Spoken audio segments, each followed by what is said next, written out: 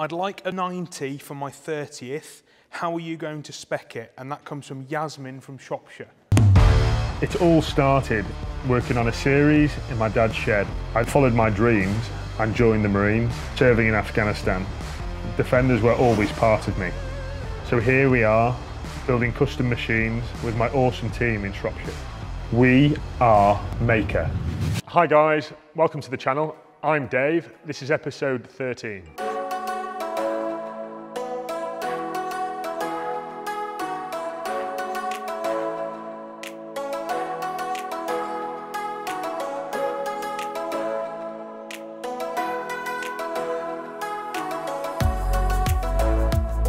So guys, it's been boiling hot this last couple of weeks. As I'm sure if you're from the UK, you can experience the heat. We've been absolutely sweating our bits off in this workshop. The lads have been struggling on, but powering on. As you can see, this build behind me has made some significant progress basically.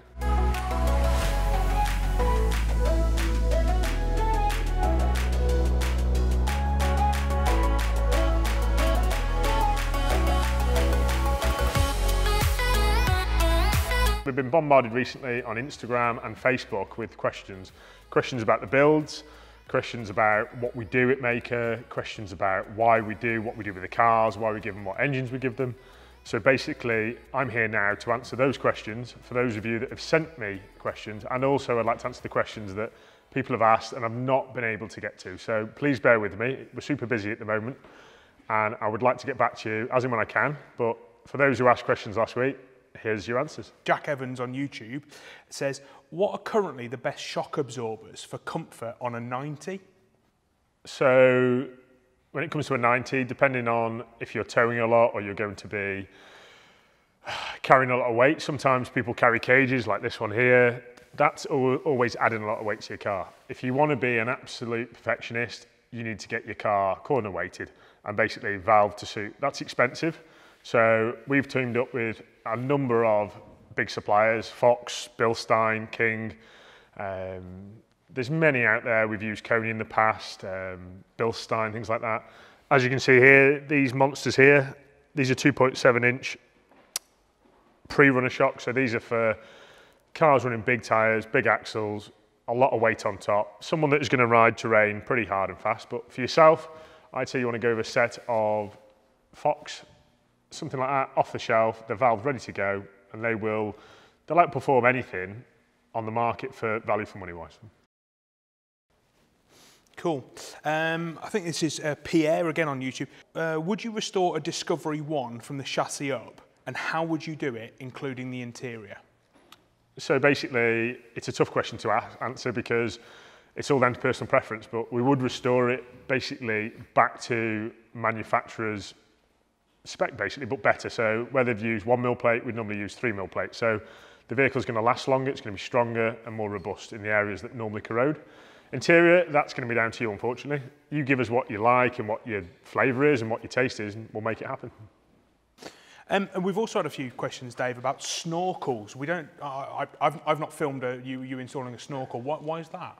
So here's a prime example. So you've got an intake here. This is a 4-inch intake. To make an intake work on a car like this, that we've literally taken the whole engine bay up with a 6-litre engine and sometimes bigger, there is nowhere to get the pipework through the car and up to the top. And as you can see here, we'll give an example. I'm 6'3".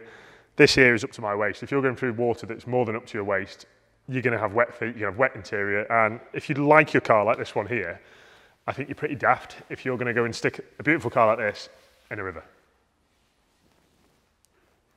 Right, looking at some of the questions that come through on Instagram then. What do you think personally is your best build?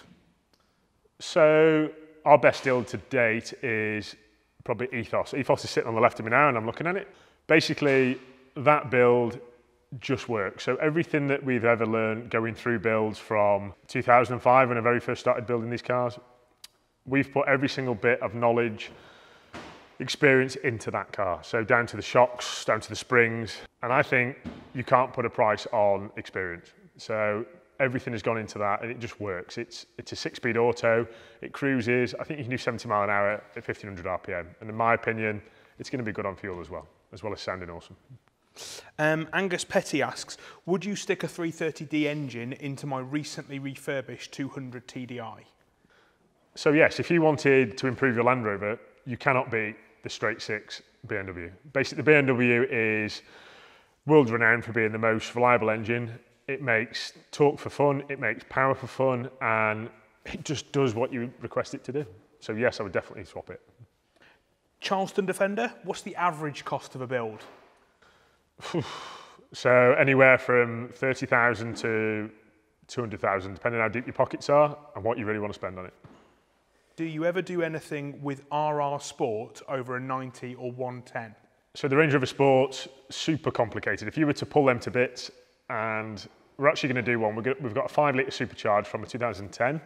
If I was to tell you the loom and the ECU is £10,000 only for a standalone, which to compare it to say an LS3, which is behind me, you'd be looking, an LS3 one is about £3,000. So there's your comparison. If you want to throw £10,000 at, yes, it is an awesome engine, the Range Rover Sport. So you've got that TDVA, the TDV6 I would definitely not put in because unless you want to be changing cranks regularly. One that I've definitely filmed for you over the last few weeks. How do you mount a BMW M57 engine to a Puma transmission? So basically, I can actually show you. I'll add a little clip in there shortly how we do that. We've basically made an aluminium ring that goes on the back of the engine. One side of that ring is BMW, and the other side of that ring is the Puma.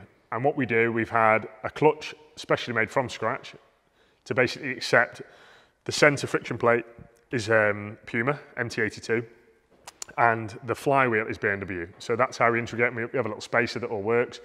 And there's some little secrets in that I'm not going to say on here, but if you want to buy a kit, hit us up on email or WhatsApp and we'll sort you out. Cool.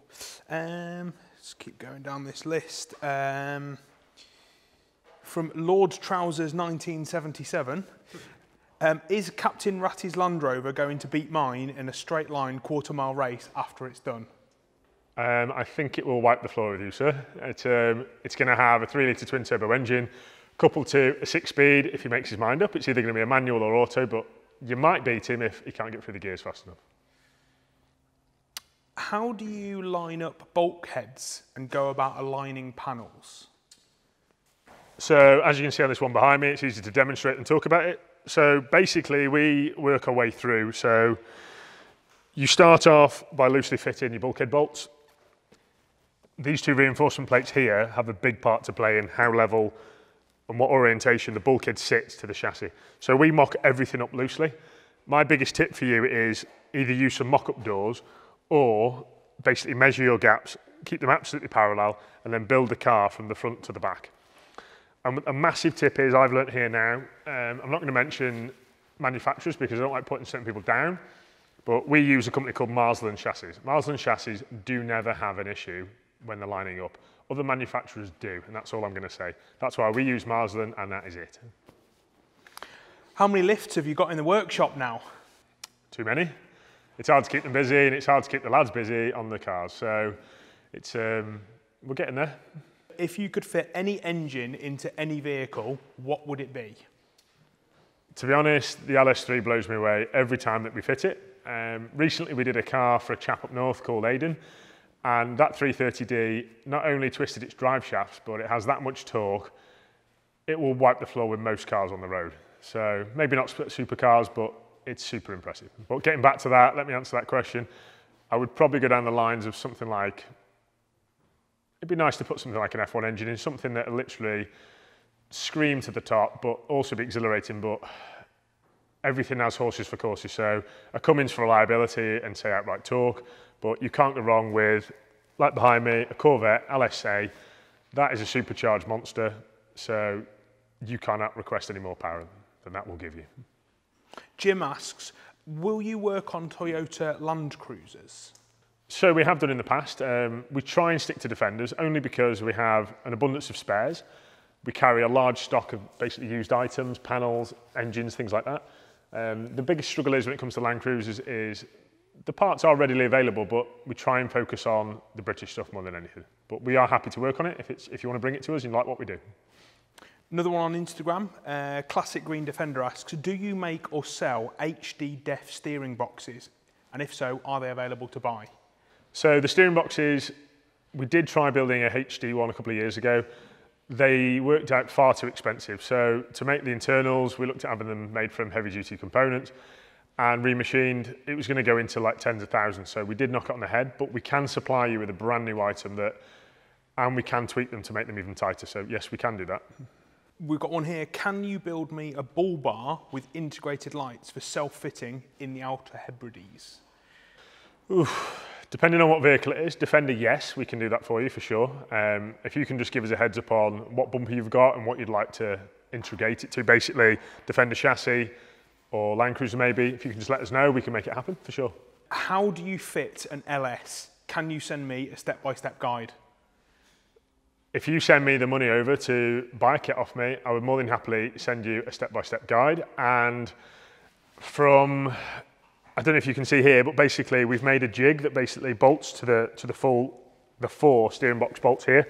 So any of you that are Land Rover orientated out there, you'll understand that these 4 bolts are symmetrical from left to right-hand side. So we've made a jig that bolts into these 4 bolts, and then the plate that lives on this chassis, if you're not using a Marsden bolt-in chassis kit that we have worked with Marsden designing, we can supply you that kit along with our engine mounts to make that work. You can do it anywhere in the world. So the kit with the jig, we're looking to retail it at about £1,000, including the front mounts and the cross member mounts. Dave, this is from Bronze84. Could you supply and fit a 6-inch lift kit on a 2019 Mercedes G63? So I wouldn't advise going that tall, but if that's what you want, we can make it happen. We can make custom springs. We've got a couple of manufacturers that work alongside us. So if you want to jack up your G63 and go that high, we can make it happen. So you're pretty brave, Bronze, but we can make it happen. Greenman Tree and Garden asks, will you fit a winch to my tracked chipper for me when you get a chance? I've been meaning to get back to you, mate, on that one. We can make it happen. If you want to get yourself your winch and your winch tray and get penciled in, we're pretty solid now until about end of September, but we can sure put a tray in it for you. Going back to some of the ones we've had come through on YouTube, I didn't see you asked us this question, but can you make the clutch lighter? So I think it was a young lady from London actually that asked that question. We can make your clutch lighter. We work alongside a company called LOF Clutches. They actually make a master cylinder that will, I want to say half probably the effort that it takes to press your clutch. These Defenders are becoming more favourable now to the lady owners, and especially partners that, I'm sure the partners aren't probably keen on it, them driving their babies and their pride and joys, but we can make that happen, and we can also automatically convert your vehicle if that's something that takes your fancy. Oh, that links probably well onto the next one, Dave. What gearbox options are there for an LS3? So the LS3, we've got a couple. We can do the 8-speed auto. We can do the 6-speed manual Tremec, which is for the people out there that love driving these cars and you really want a thrill-seeking Defender. The 6-speed Tremec is the one for you. We can do the 6-speed auto. That's what Ethos has got. It's what Defender's got. It's what Cerberus has got. It's what this one behind me has got. So we can, of course, we can make the 6-speed happen, and that is the most favourable. I think this is the last one. I'd like a 90 for my 30th. How are you going to spec it? And that comes from Yasmin from Shropshire. Oh yeah, so that's the other half. She's been badgering me, and unfortunately, it's when some very expensive seats turn up, like the ones did for James's 90 the other day. She said, Dave, you know my 30th, can I have those seats? What she doesn't know is they cost £9,000. So, of course, expensive taste, I know from buying that engagement ring. You'll have to be a nice girl, Yasmin, and make sure my favourite steak is on the table every night.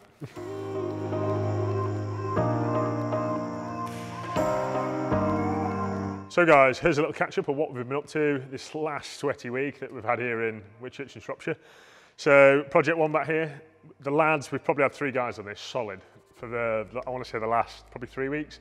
The body's gone on, the chassis has been totally plumbed up, so we've got brake lines, fuel lines, as you can see now, our mighty brake kit.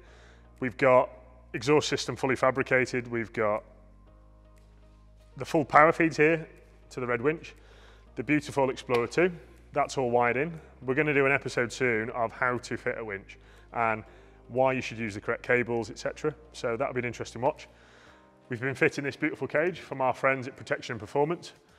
They made this roll cage from scratch in the UK, so we're firm believers on supporting UK businesses, and that is why we buy from these guys, and not the other people in around, not to mention names, but British made, British quality, and it just works. There's no need to jig it, pull it out of shape to make it fit. This just fits.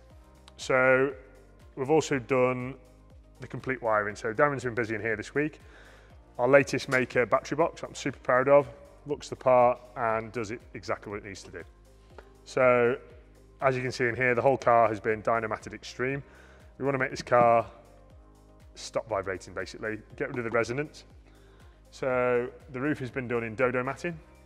The dash in this car here, as you can see now, all the loom is in, all the ducts are in for the heaters. Michael, our customer, he wants us to fabricate him an aluminium dash. He doesn't like plastic in cars, so he wants us to make him an aluminium, basically flat panel dash. We've got some really quirky things going in here. We've got a rustic handbrake. We've got a very quirky, I want to say, what's the name of them now? It's basically an old school heater. In fact, I'm going to go and grab it. Stop it there.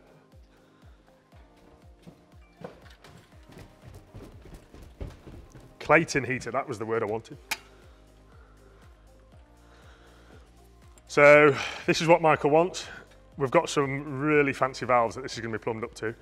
These here, for those of you that are like really Land Rover nuts, you will recognise this. This was used in the early series, like the war stuff. These cute, smart little vents here, little fan in there. This will chuck some heat out, especially from that LS when it gets going. What we're going to do here, we're going to mount this in the back. He's going to want it really toasty, so this is going to go on the back of the ammo boxes that we're using as an armrest. So this car is going to carry some really quirky features. So we've got this hemp material that we've been wrapping the door cards in. Super hard wearing, and it just looks rugged, which is exactly what he wants from us.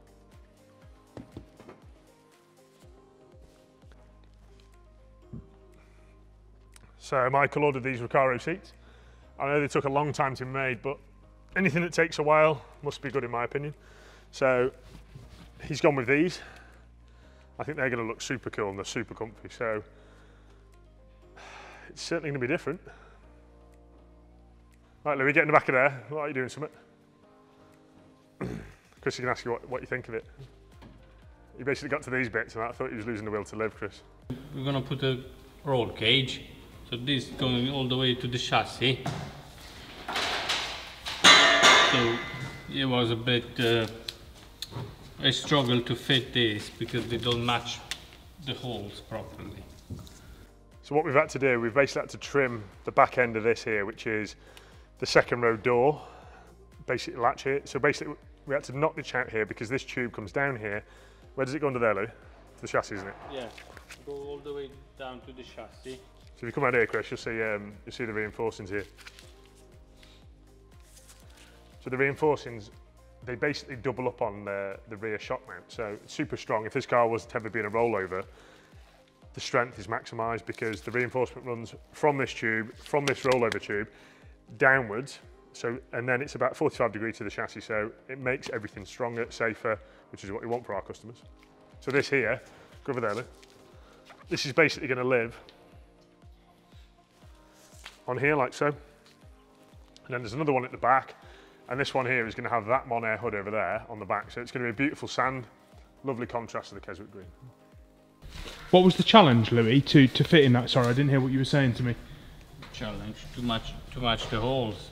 The challenge is because the holes don't match properly, so you have to wiggle it and you struggle a bit. But so any Romanian swear words went in at that point? Oh, a few. You were sweating, especially this week. So we fitted these hinges here. These are Kingsman's own hinges. Love these because the tool is not available on the market to undo these. Each tool is machined to fit these sockets, as you can see here. Nice phosphor bronze wear bush there. So is that a bit like a locking wheel nut? Yeah, so basically, but you can't buy this on the market. So you can't just go to Halfords and buy another locking one. These are custom made. So only the people that have these hinges will have a tool that fits them. So super safe, super secure. So we plumbed this engine up as well last week, and as you can see here, everything is taking place in the engine. So these are the engine cooling lines. These are integrated inside the radiator. This car here is destined for, I think somewhere, I think California, something like that. So everything about this car, we're trying to make it heat worthy, so hence the Mon Air hood. So that's going to be super cool. So drop the windows, maybe take this off in the summer, but same again, we're going to keep, so a rollover hoop here, and also one at the back for maximum safety. You can go on the shelf, can't you now? And bolts, no good. Rolling. So guys, we've had, it's new boy day for Steve over there. He's now putting his toolbox in, so he said it's like moving house. So I think he's a little bit OCD. Everyone, this is Steve. Not quite OCD. See, look, Chris, do you think he's got OCD? Trying to compete with tools here. He's got something to make up for, I think.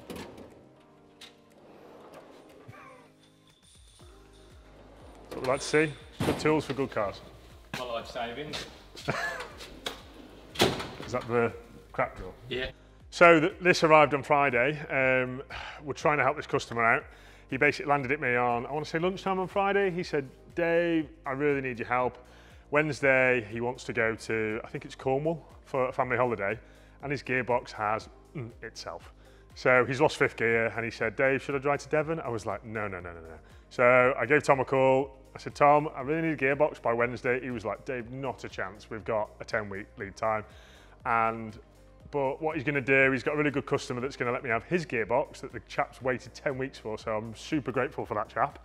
And this guy here is, we're going to hopefully get him on his holiday. We like to help people in need, and this guy did beg us a lot, so it's going to cost him a small fortune, but we're going to do gearbox, clutch, and I think he also wants a doubled-in stereo, talking about not taking it too far light, but we're putting that in it for him. And what else did he want? So I think we're going to go through everything, basically get it up to scratch and serviceable, but we've never had a G4 in here before. So basically Land Rover only made 95 of these. Correct me if I'm wrong, but I'm pretty sure that's right. So they built these for a global expedition program. And I believe they also built some just for, to sell to them at the market. People that basically wanted some that were spec'd, with this full roll cage, so it's super safe. All-terrain tires.